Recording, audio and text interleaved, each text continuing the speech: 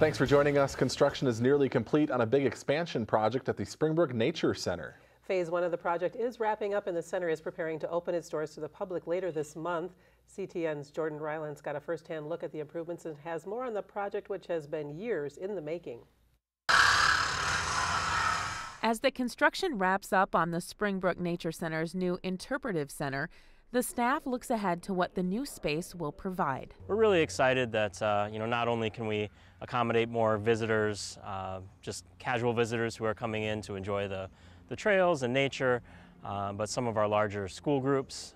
We had just one classroom before, now we've got 4. Those 4 classrooms are part of the new 13,000 square foot interpretive center, which will house exhibits, live animals, and a puppet theater. It really allows us to have a more diverse and dynamic offering of programs, so that's the biggest difference for us as a Nature Center staff. The project continues to get help from private donations and companies willing to donate their time and materials. The mayor and the volunteer groups have really done a lot of work of making a community investment.